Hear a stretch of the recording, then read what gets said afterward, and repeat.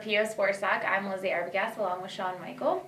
And it's been a bit snowy and blustery. And a winter wipeout, I guess we're going to call it. That has. Yeah. But, we still have a lot to talk about. Still some big stuff going on. We'll start over in District 5, actually.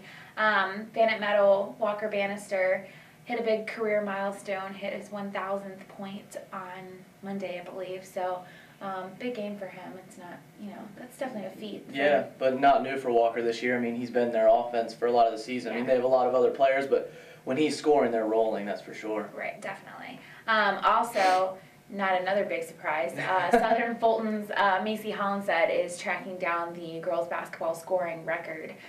She needs just 37 more points.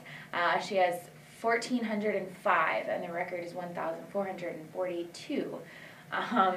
They have one more game this week, but I think she's probably going to knock on the door early next week. Yeah, I think it's safe to say she's going to break that record. I think it might also be safe to say she's easily one of the best players to ever go through that high school. I mean, I've only been here for a couple of years, but she's definitely fantastic and one of the most impressive players I've ever seen in terms of just knowing the court and knowing where to be and things like that. Yeah, and also, I mean, talk about the scoring, but she hovers around a triple-double every game. It's not just scoring. She does it all. And what's amazing about her is that her doubles are coming from assists a lot of times, which means that she's not the only offensive player for that team. Assists, steals, rebounds, it's always there for her. Yeah, she's doing it all.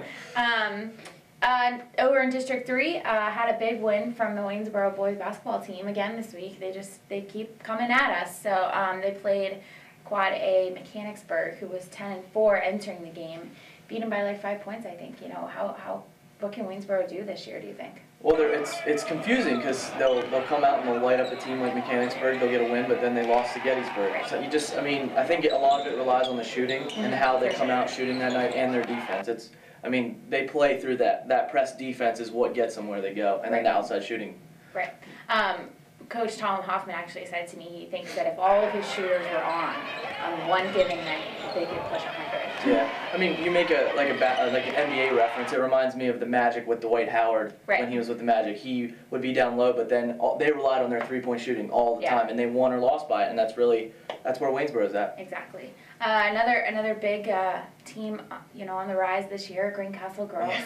Remain undefeated, but they do have a big test this weekend. Very big. They have Middletown on Saturday, actually at 3:30. They're hosting Middletown, and Middletown is 15-1. 15-1. Now I don't know a lot about them in terms of who they play and what that record really means, but 15-1 versus 15-0 or whatever Greencastle is at this point. One bump in the road, you could say, is that Greencastle also plays Friday night, and a back-to-back, you never know how a team's going to respond. Plus, it's a weekend game, but you have 4 great girls on that team.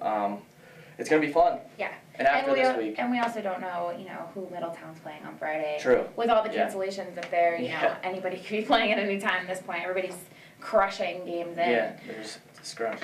Our live stream game this week is going to be Central Dauphin at Chambersburg Boys. And I think we've been talking about Chambersburg boys all year, and what do they need to do to get a win here in the last 2 weeks? I think every week we see them have one good quarter. They'll have one quarter where they win that quarter.